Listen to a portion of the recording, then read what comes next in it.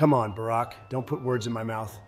All I said was that your grandfather should go back to his home and find himself a nice woman there. No, you didn't. Your exact words were Onyango should find himself a black instead of trying to defile a civilized woman.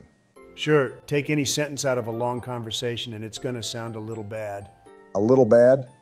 That's the kind of stuff you'd expect from a man dressed as a ghost before he has an unprompted barbecue on your lawn. Whatever, just grab some cinnamon bread twists and chill out. Fine, but you're coming to that racial sensitivity seminar next week. We'll see, I might be sick that day. Okay, Joe, now that Barack is done making a mountain out of a molehill, can you continue your story? Sure thing. So Reginald Todford III had fallen hook, line, and sinker for my spy story, with his money and influence firmly on my side. Seriously, Barack, I thought we agreed cell phones off during sleepovers. Yeah, sorry, let me just take this real quick. Unbelievable. You're on the horn with Barack. What can I do you for? Jesus Christ. Oh, Barry O, I'm so glad you picked up. Is that you, Todd? What's happening, my main man? I'm your main man. Is that code for like boyfriend? I thought you already had a husband. At least that's what the Trumpster always said. Donald, why would you say that to Todd? You know he believes everything you tell him. Tell Todd what? Barack, do you not know how phones work? Joe and I can't hear the other end of the conversation. This is like preschool stuff. Whatever. Just forget that main man thing, Todd. So why are you calling? I'm here with Bella, Ellie, and Josh, and I was trying to explain to them why Rosa Parks couldn't just move seats. But I forgot the reason. Is Professor Biden there? Tell him I said hi. Oh, sure. Joe, Bella says hi. Who the fuck is Bella? Did he say anything back? You know, Todd, this is perfect timing. Joe is telling us a story, and I'm dying to fact-check him on a few things. For one, do you know if you had any ancestors aboard the Titanic? Oh, I don't know. My family history was kept in our Bible, and unfortunately it was eaten a few years back by a large rat. Well, judging by your age, it would have been your great-grandfather, or maybe great-great-grandfather. I don't know. I've only ever heard bits and pieces about them because my grandfather went crazy on account of the rabies given to him by a different, but equally nefarious large rat. I know I can't hear what he's saying, but based on your facial expressions, I'm going to take a shot in the dark that he's talking about large rats. Tell him that his family needs to start investing in glue traps or something. Okay, Todd, how about we do this? I'm going to put you on speakerphone and you can listen to Joe's story with us. If anything seems familiar, just chime in. Sounds good to me. Wow, it's gonna be like we're back in class with Professor Biden. Okay, Joe, Todd and your former students are on speakerphone. Continue with your story. I thought you'd never ask, Barack. Let me give a quick recap for our newcomers. The year was 1912, and while on the run from authorities for something that was totally not a big deal, and people should have just been chill about, I took the role of valet for American millionaire, Reginald Todford III, in order to join him on the Titanic. Not long after boarding, we met Onyango Obama and Frederick Trump, two newly minted partners in crime out to get Onyango some clam from a white woman, while also hiding Frederick's stowaway status from Captain Smith. My first night aboard the ship was great, until I was ambushed in the first-class dining room by the man who was after me, and a waitress he roped into helping him. Reginald confronted me about the man, and I was forced into pretending I was a spy working against the Germans. Unfortunately, I had no idea the worst was yet to come, as the captain had us heading straight into an ice field, where our ship of dreams would meet its demise.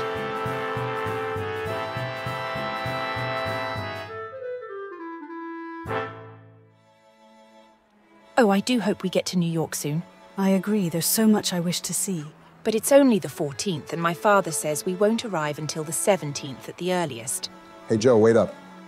Barack, what the fuck are you doing? This is clearly a setup for some long-awaited girl-on-girl action. I'm already at half chub. Don't blue ball me here. Donald, I'm pretty sure that's not what's about to happen. What's up, Barack? I'm just curious about what one of the girls said. She said it was the 14th, but when we last left off, it was the morning of the 12th. What happened in those 2 days? Nothing all that special. Reginald played along with my spy narrative, helping us get a new room under the alias, Joe Josen. After that, we mostly just kept to ourselves, trying to avoid being discovered by Robert and Lila. Oh, come on. Something interesting must have happened. What are you implying, Barack? Are you trying to say that you think Reginald and I jerked off together in the Turkish bath? That's ridiculous. How did the thought ever enter your mind? I'm not great at reading emotions, but I have a feeling that Sleepy Joe is being defensive. Me? Defensive? That's crazy talk, Todd. Now let's get back to the story. Good morning, ladies. How do you do? Very well, 7th Officer Donaldson. You know who I am? Of course, you have become quite a favourite among the ladies. How could they not talk about the handsome officer who goes out of his way to ingratiate himself with his female passengers? Damn, I guess I have been approaching a lot of women lately, but it's not what you think, I promise. Don't you worry, Officer Donaldson. We don't believe those nasty rumors. Nasty rumors? Like what, if you don't mind me asking? There's no need to concern yourself with them, Officer Donaldson.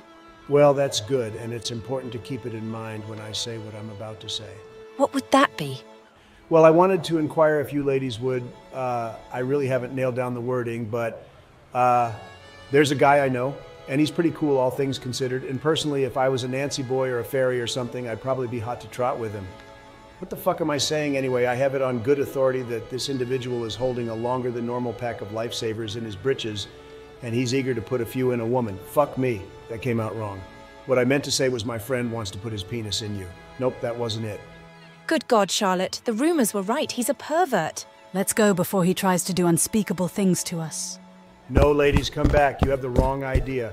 I very clearly said it was my friend who wanted to do unspeakable things to you. Jesus Christ, Trump, that was hard to watch. Well, it's not my fault I don't know how to get women to commit miscegenation. Maybe not, but you have, like, no skill with women, do you? Shut up, Onyango. I have plenty of skill with women. I'll have you know that my wife is a solid 9 in Bavaria, and we have 3 kids, so you do the math there. Damn, I just wish this world wasn't so racist. I'm sure I could get the women lining up around the block for me if talking to them wasn't a 50-50 shot that I'd end up being used for target practice. Sure are full of yourself, aren't you? How many black women have you had? 50? 100? 50? I'm not looking to get the clap like you. All right, then 10 maybe? 10, that's a rather high number. It's fewer than 10? I mean, a little. I'm only 17 after all. Onyango, don't tell me. Are you a virgin? A virgin? No way. I mean, I'm African after all. We lose that shit at like 7. But the truth is, I've only had one serious girlfriend, and she just dumped me. So there you have it. That's why I want to bet a white woman. Pretty embarrassing, huh? Of course not, Onyango. Wanting to do some pumping to get over some dumb girl who thought she was better than you is like classic guy stuff. You should have just said that from the beginning. Now I actually want to help you. Really? You're not messing with me? No, this type of thing is sacred between men. I wish there was like a term for it, like lad code, but less gay.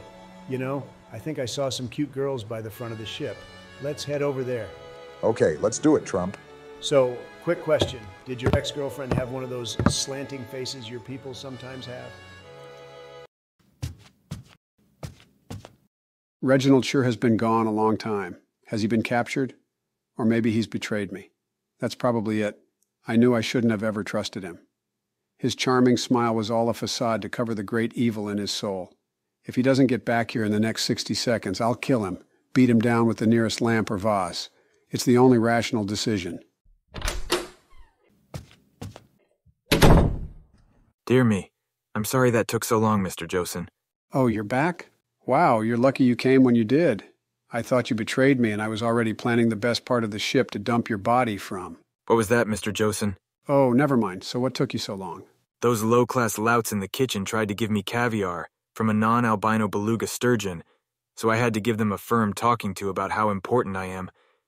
It may have taken longer than I expected. Sheesh. You rich folks really expect the moon, don't you? I, on the other hand, am fine eating out of a dumpster. In fact, I prefer it sometimes. That must be a spy thing. Perhaps I should give it a try. It's better than you'd think. So did you grab me anything? Oh no, my dear Mr. Josen. The dust-up involving the caviar caused me to completely forget. I'm deeply sorry. It's fine. I'm still pretty filled up on ice cream from last night. I couldn't get enough of that new chocolate chip flavor they just invented. Well, we can always ring the steward and have him bring us something. No room service. That's why I've been sending you down to the kitchen to get our food in person. We have no idea how far that Bobby is willing to go. He may have snuck his way into a job on the waitstaff or something. The Bobby? I thought he was a German spy. Oh yeah, he's whatever I told you he was first. He's just disguising himself as a Bobby or something. That's so exciting.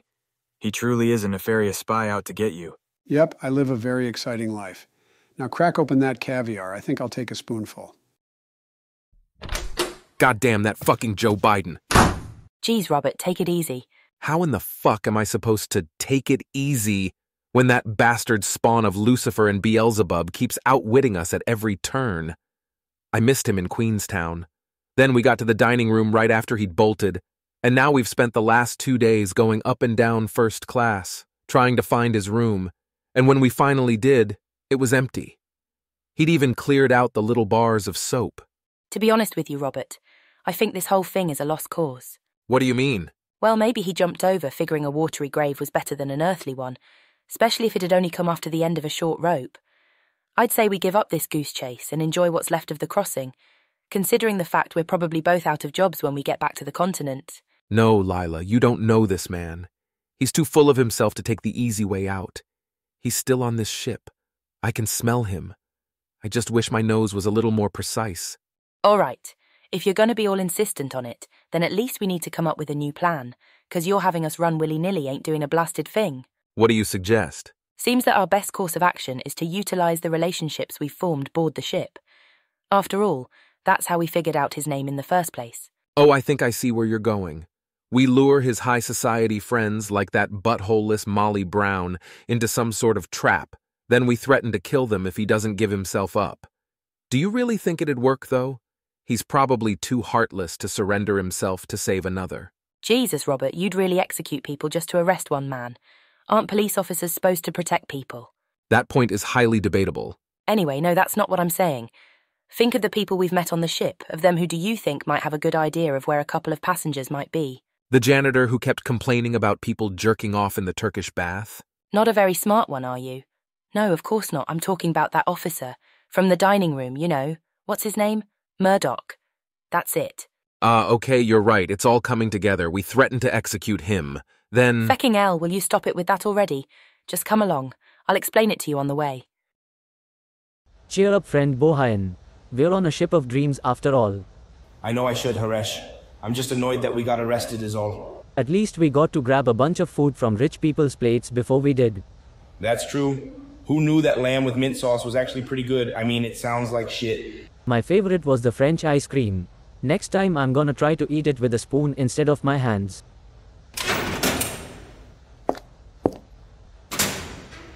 What's up, First Officer Murdoch? Did you bring us some more of that lamb? I know it's a long shot, but if you did, I'd literally be your slave, and I think that's still legal because I'm not black. You two sure are a lively pair for having spent the last few days in the brig. I mean, compared to our cabin, this is pretty good. I'm more concerned about when you're going to let us out of here.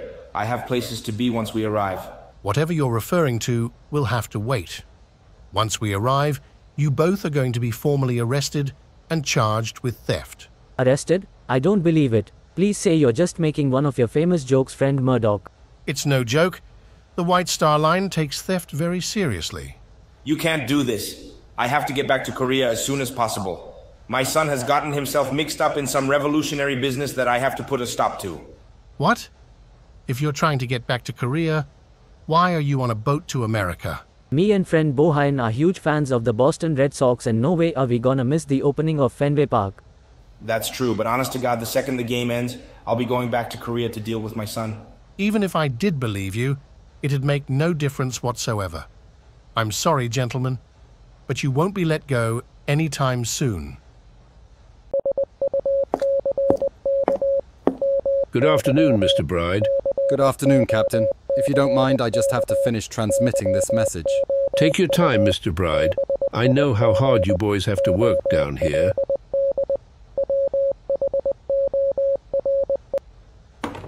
What can I do for you, Captain?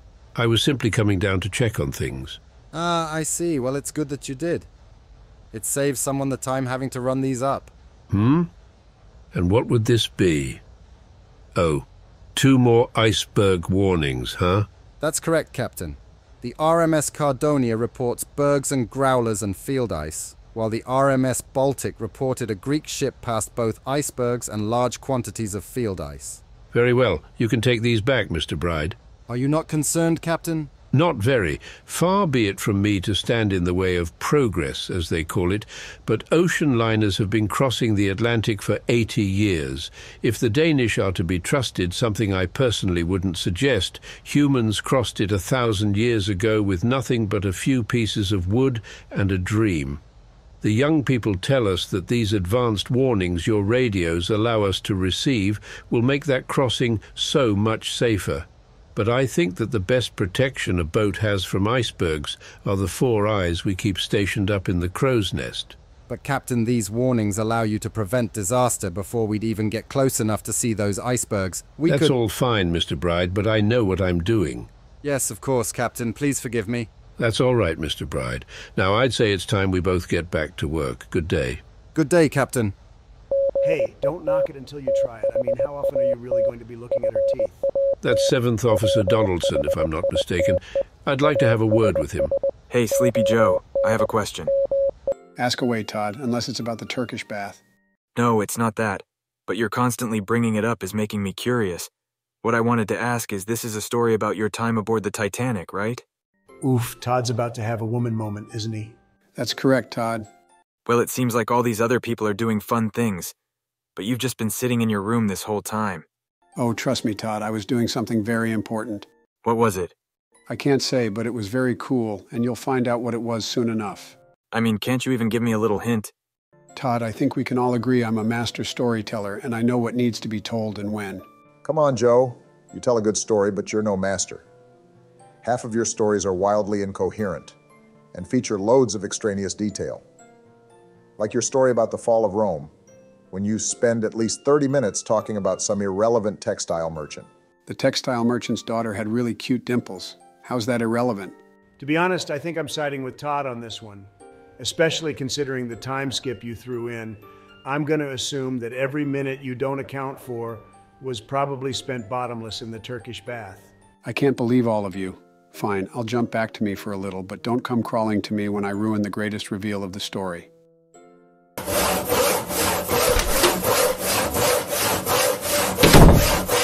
Mr. Josen, I'm back. Did you do what I asked? Yes, sir. But can I ask what it's for? Important spy stuff. It's on a need-to-know basis. Now go back out and get me another saw.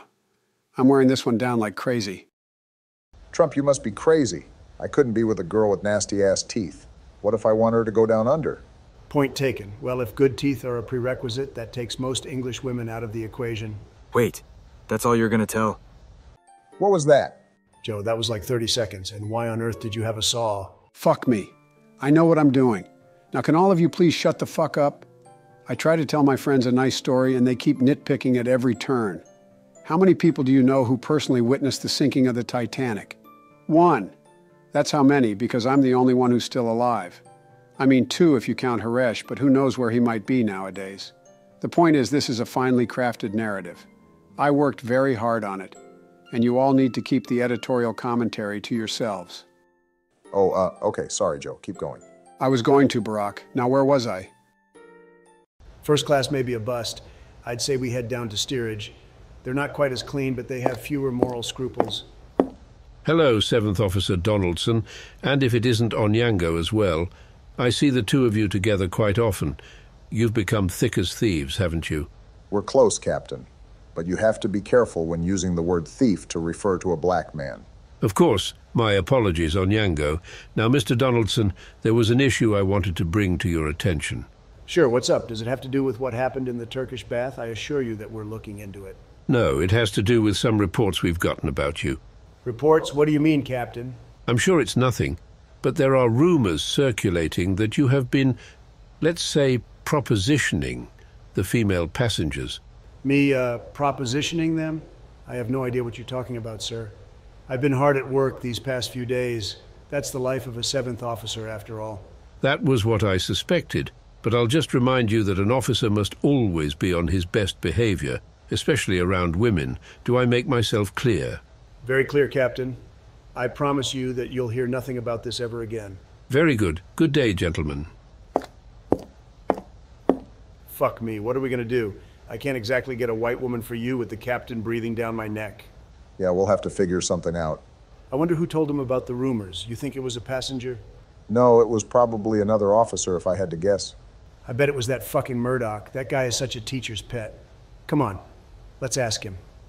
If it's him, and we get him to shut his mouth from here on out, we can get back to business.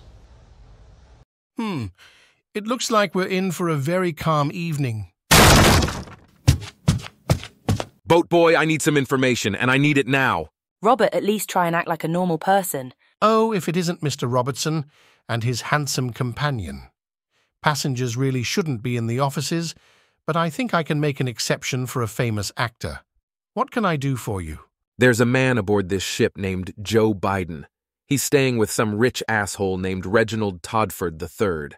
They've changed rooms, and I need to know where the new ones are. Oh, this must be some more character work. How delightful to get a chance to flex my acting muscles. Let's see. What should I say? This isn't a game. Tell me where they are now. Oh, the stakes are high. Should I be frightened or assertive? Please just let me beat him, Lila. No, Robert. Officer Murdoch, this isn't part of the play. You see, Mr. Biden is a close friend of Robert's from, university. They went to Oxford together, and he's just very excited to stop in and visit him. Oh, I see. Well, in that case, I must say that we're unfortunately not allowed to reveal the location of a passenger's cabin, especially that one. You see, Mr. Todford is a bit concerned. It's some security threat, I think. I don't really know the details. If he wants a security threat, I'll happily oblige. Robert, shut your mouth. Officer Murdoch, it's truly very important. I didn't want to say this before, but Robert is... He's dying. It's some new disease. I don't know the name. Playing Sherlock Holmes is going to be his last role ever, and he desperately wants his best university friend, Mr. Biden, to see him in a performance one last time. Oh, goodness, Mr. Robertson. How could I have not seen the signs? You're clearly a man on the edge of death. How tragic. Still, I can't tell you the room number, but if you want me to pass along some tickets, I could certainly do that. How about you pass along a punch to the face? Robert, don't. Thank you, Officer Murdoch. We may take you up on that, but we must be going for now. Lila, let me do this. My bloodlust needs to be satisfied. Robert, you nutcase, come along. I've been thinking more about that teeth thing, and honestly, missing a few could be a good thing depending on how you look at it. Hey, buddy, watch where you're going. Whoa, baby, that's one hot mama. You have no idea who I am. Don't test me. No, it's you who has no idea who I am. My name is Frederick Trump. It's 7th Officer Donaldson. And during my childhood back in Bavaria, I was the king of the slap fight. Robert, let's keep going. How are you today, my fine honey? How are you, miss? You are a miss, right? This guy isn't your husband? Ha, she'd be lucky to be my wife. Back in England, I have a stout and sturdy woman who's already given birth to a son 10 times stronger than anything she could push out. Fuck you, Robert, like I'd ever want to marry you in the first place. All I'm hearing is you're available, which means Trump go and do the thing or whatever. Really, Onyango? Her? You know, miss, I know practically everything about this ship. That's pretty impressive, isn't it? These guys are a pair of fucking weirdos. Yes, Robert. But what he said just gave me an idea. Sirs, we're looking for a passenger named Joe Biden. He's sailing with a Reginald Todford III, and it's desperately important we find them as soon as possible. You could help us, couldn't you? If you indeed know everything. Cabin assignments are a little... Hey, Trump, do you know anything about those guys? Yeah, I'm pretty sure they're those two losers we ran into on deck as we were leaving Queenstown. They had to change rooms for some dumb reason. They told us about it at the officers' meeting. Wait, you know their new room? Tell me and I'll spare your life. Why should I tell an asshole like you anything? Oh, please, sir. I'd be ever so grateful. Please, Trump, tell them. This may be my only shot. Okay, but the lady has to do something with my friend. Very well, we'll meet tonight. Say in the second-class library. Oh boy, it's really happening. Whatever. What's the room number? I'm pretty sure it's cabin B63. Come along, Lila. We don't have a moment to spare. I really think we should talk about what happened in the Turkish bath. I already told you to forget about it. That's just a spy thing. Open up, Joe Biden. Your time is at an end.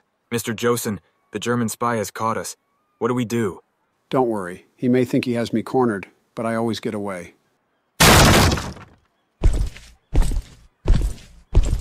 So you're the man who's after me? I must commend you. Thousands have tried before, and none have ever gotten this close. Close?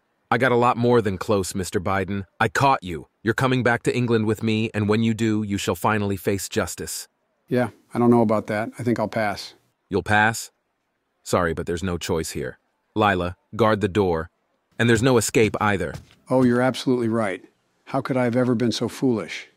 Well, if we're going back to London, I'll have to grab my umbrella. It's over here by the window. I'll be just 1 second. You're really concerned about getting wet when you're heading 6 feet under? What a ridiculous man you are. Well, the truth is there's no umbrella. Mr. Todford, I'm sorry that I have to do this. And mustache guy, Mr. Todford is innocent. I was holding him hostage, so just let him go. What on earth are you talking about? Well, I wish I could stay and explain, but I'm sure you'll figure it out. Sucks to suck, loser. No, stop! God fucking damn it! Oh, so that was what the rope and saw were for. You truly are a great spy, Mr. Josen. The Germans never stood a chance. Robert, what's the matter? The bastard was a step ahead of me. I'm going after him. Watch that dumbass. If Biden gets away, we'll use him as leverage. I thought you weren't a spy, pretty lady. What are you blathering on about? Ugh, it's no matter. Come along. I need to get you out of here before Robert comes back. Wait, you're going to help me escape? But why? Who are you? Can I smell your hair? What? Gosh, it's one idiot after another today. Yes, if you stop asking questions and come along, I'll help you. Just a few more feet and, No, it can't be. He got away. No matter. I found you once, Joe Biden, and I will find you again. While I may have won the battle, the war was long from over, and Robert was more motivated than ever. However, as the hours moved along, all of us found ourselves closer and closer to the tragic event that would make all our concerns seem trivial by comparison. Wow, Joe, I can't believe you climbed up the side of the Titanic. That's sick as hell. You don't seriously believe that actually happened, do you, Donald? I don't see why it couldn't have. Donald, Joe is a frail old man. Even 110 years ago, he was still 200 million years old. I don't know. Maybe that last 110 years was really what took the pep out of his step. Wow, you're so gullible. What about you, Todd? Did that seem like your ancestor? I can't say, but I don't think I have an Indian ancestor. What? No, I'm not talking about Haresh. I'm talking about Reginald Todford III. He's a dead ringer for you. Barrio, Reginald Todford III was a millionaire, while I often eat the packaging that food comes in order to get extra calories. Well, yeah, that's kind of the point I'm making. It has to be made up, right? Barack, how many times do I have to tell you this really happened? Joe, forget about negative Nancy here and continue with the story. I can't wait to see what happens next. All right, here we go.